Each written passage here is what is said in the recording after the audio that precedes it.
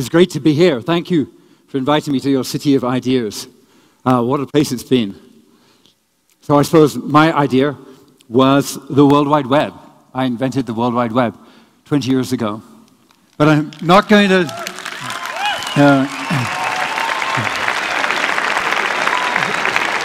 but I'm not going to talk about it as an idea. It was quite a good one, you know, but some work, some don't. But I'm mainly going to talk about it as being a platform for new ideas. And that's what is most important. That's his main role, and that's what we need to preserve it as. So I'm going to talk a bit about exciting things happening on new websites, if you're designing websites. I'm going to talk a bit about putting data on the web. I'm going to talk a bit about us protecting the web and the internet from the worries that a lot of people have about it. And those things I'm going to do, picked out from a million things I could have talked, because so much is happening on the web, and I've got 19.08 minutes left. So, to start with the exciting things which are happening at the moment on the web. If you are making websites, you will use languages like HTML. Now, I wrote the original HTML language. I didn't even give it a number. I didn't call it HTML 0 or 1 back 20 years ago. I should explain that the internet was invented 40 years ago. So 40 years ago, Vint Cerf and his colleagues figured out that if all these computers which had networks were connected so that each computer could talk to another computer, which could indirectly talk to another computer, which could talk to another computer, that they could send little messages across these networks in a way that would connect all these networks into one big internet. So they called it the internet. And people used this system for many things. They used it for email. You could log on to another computer. You could, in a way, get information back. But there was no information space. There was no click. There was no HTML. There was no HTTP. There was no URL. So when I came along, I was just frustrated. I needed to be able to connect this information together. A lot of the information was already on the web, and so, it was already on computers which were connected to the network. So I just invented the HTTP protocol and this HTML language, and then made the first web server, which is now 20 years ago, and it's been an incredible 20 years. About 3 or 4 years after that, I had been trying to persuade people to use the web, trying to persuade them it would not be too complicated, trying to persuade them that it would be worth putting their information out on the web. And it was like pushing a bobsled. I haven't done it, but I imagine first you have to push really hard, and then it starts to go faster, and then it goes downhill, and you really have to jump in, and then it goes down the hill. And at that point, I had to make the World Wide Web Consortium. I came to America because that's where the center of gravity of the internet was, just from the computers which were on the internet. We started the World Wide Web Consortium. We've been developing the standards. And if you go to w3.org, you'll find out now about HTML5, all the really exciting things you can do with it. So that's one of the latest things when it comes to web pages. There are lots of other interesting, exciting things happening. Of course, the web is going from the screens that everybody used, which were all the same size when we started the web. Now the screens are getting bigger, like this, and they're getting smaller onto the watch size. Everybody has portable devices. So there's this incredible move onto different sorts of devices, which is really exciting.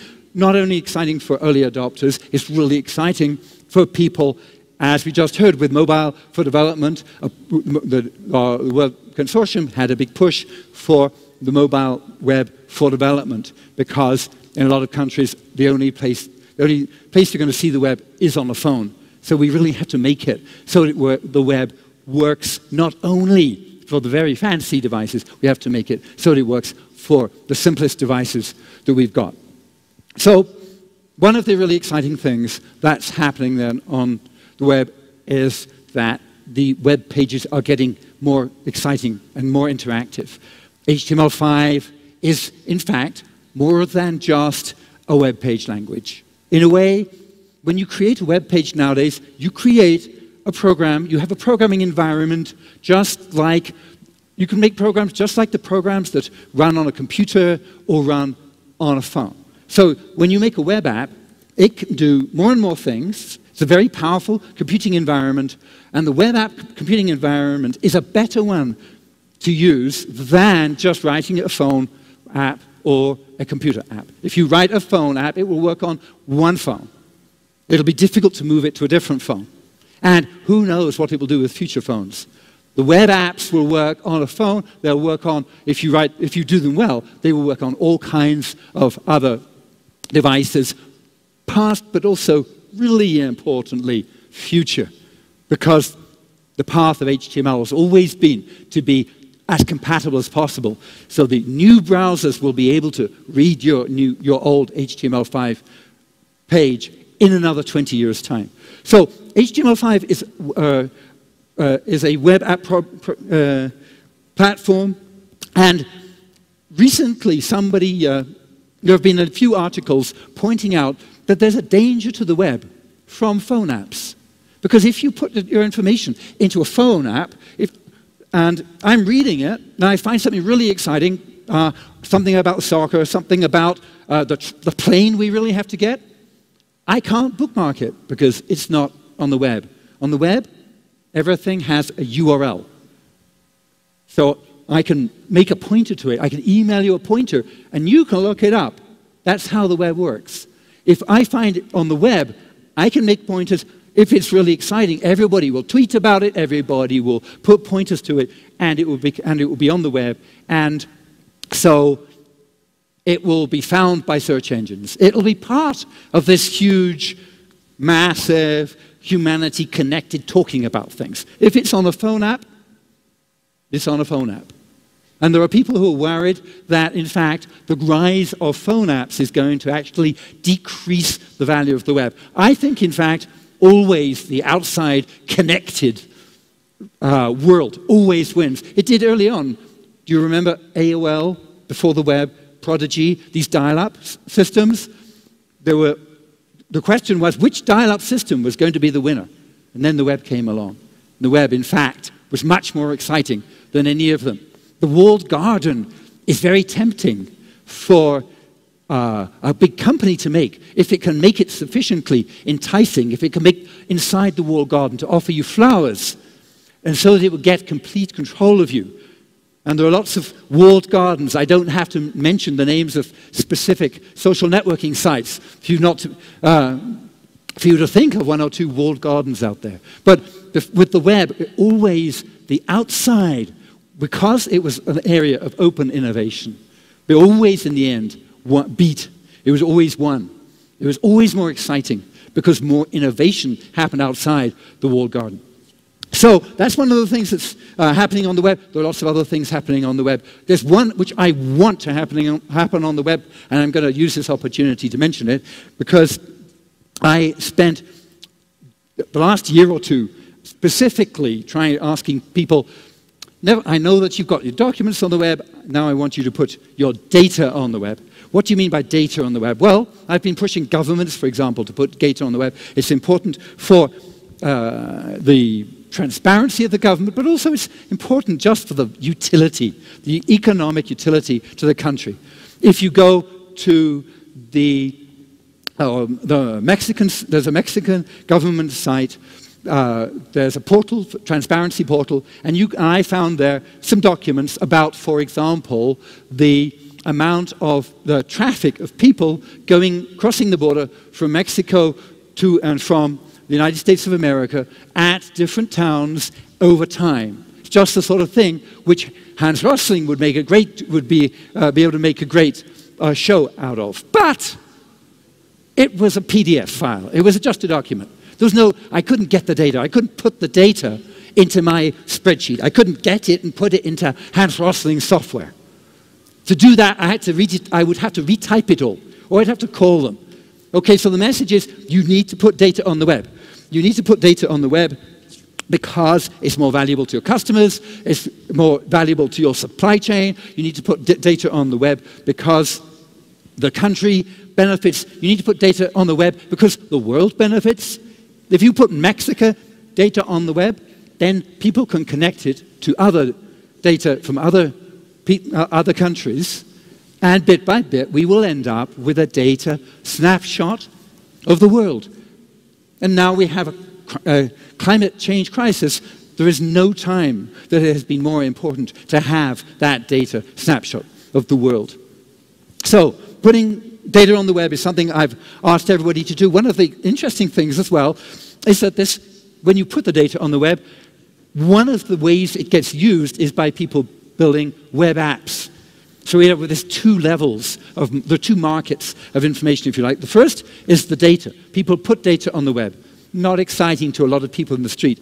But that data is taken and is used to make web apps on little devices, on big devices, which then produce a much better experience for the users because they've got access to all that data. Okay, so we've got, with HTML5, the web app platform, more exciting things. We've got you all going away and immediately putting data on the web. And so those are just two areas in which the web is becoming more and more powerful. But already, as people have mentioned before, it's in our lives in many ways. That when you get up in the morning and you look up, you find that your child is ill, you go to the web, you look up to find out just what they might have.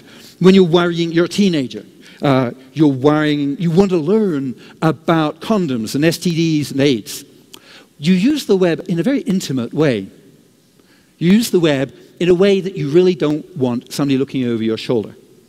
There's an assumption we make about the web, how the web works. There's an assumption we make about the internet that when I connect to you, if I love you very much and you're a long way away, and I connect to you, then we like to assume that nobody else is listening.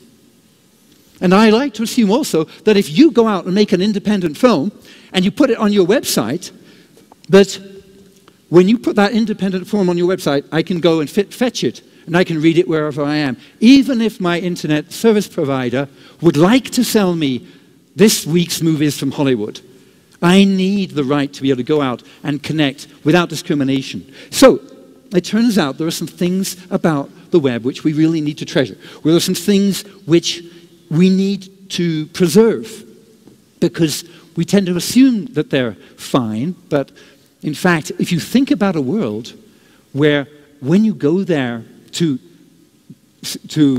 connect to some other part of the world, some other person, some idea, some other new idea, there's in fact a little blockage, then there's a problem. If you don't, you must have non-discriminatory access. We call it net neutrality. And it's a really important fight that a few people are pushing really hard. We're all hoping that it will be very smooth and that and we see a lot of signs as well that a lot of internet service providers realize how important it is, and they take it as their ethos that they will allow you to connect to other people without discrimination. Spying is another thing. Governments really need sometimes to be able to spy on the internet to find serious criminals. There's some serious criminals that use the internet in powerful ways, and you need a lot of power, you need a lot of technological strength as a government to go and find those criminals, find those terrorists. So that's a power perhaps you feel you need to give your government. But if you give the government that power, then if there are machines which are collecting really detailed information about people's lives, then you've opened up a huge risk. If you're collecting data about internet users, then for every politician, there is a file somewhere which has got details of everything they've done or their house has done on the internet. Is that safe? If somebody could buy that? If somebody could steal it? What happens about, doesn't it open out this possibility of blackmail? Doesn't it open Even if you feel that the current government that you support, or that you're part of, should have these powers, what happens if in the next round you're not the government and those other people are the government? Would you want those people to have that power? So we have to be very careful about the power which we give governments. And we're also about the power which we give large corporations. We have to make sure that people aren't spied on. And as there is very strict controls, we have to make sure that people aren't blocked from different sites. Also, we have to make sure that people aren't disconnected.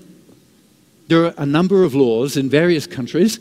A recent one in France is that if a record company from the USA comes to a French internet service provider, they can say, you know, we think that somebody in this house has stolen this rock music. They have downloaded it illegally.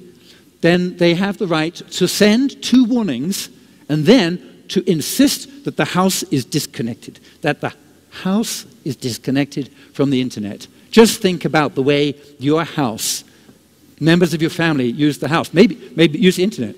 Maybe you're a single parent and you look after your kids and meanwhile you work because you have the internet at home. How do you use the internet? Maybe you're old and you use the internet as an emergency lifeline so that if something happens, you can contact people that you care about, contact the ambulance, or just look things up on a medical website. So we use the internet in so many ways. It's a very strange form of punishment to disconnect a house and then to make it a very serious crime for anybody to connect that family again. So using internet connection, disconnection as a form of punishment, I think, is a seriously bad idea, unless you go through the same sort of process with a judge and a jury and a trial that you can get if you're going to imprison somebody physically. If you're going to imprison them virtually, well, you can ask a teenager which they'd find more frightening, which one would be more of a deterrent, and which one they think is a more reasonable form of punishment. So, some people, the Finns, for example, in Finland, they are talking now about access to the net, access to other people across the net as a human right. Now, yes, it is true. We should, what about, how dare we bring in more human rights without some human responsibilities? Well, so I've told you a lot about human responsibilities. Your human responsibilities are to make sure that this platform that you use, this platform of the web, which is built on top of the platform of the internet, this thing which is this platform which allows so many creative things to happen every day, so many new exciting websites, so many new exciting genres of literature to come out, so many new ideas to flourish. So it is your obligation as one of the users to make sure you look after the web, make sure you look after its net neutrality, make sure you look out that people's use of the web is not disrespected either by large companies or by large governments. And depending on where you are in the world, the threats are different. You can probably think of some countries that we've had some lists of countries where Facebook is not allowed. Clearly, many countries do tend to block internet sites, but would you have thought of the United States of America as being a country where there is a blacklist of sites which are not allowed to be given access? There's a law which people are trying to put through the US system now to make that possible for US government just to issue a blacklist and for all internet service providers in America to have to block that off.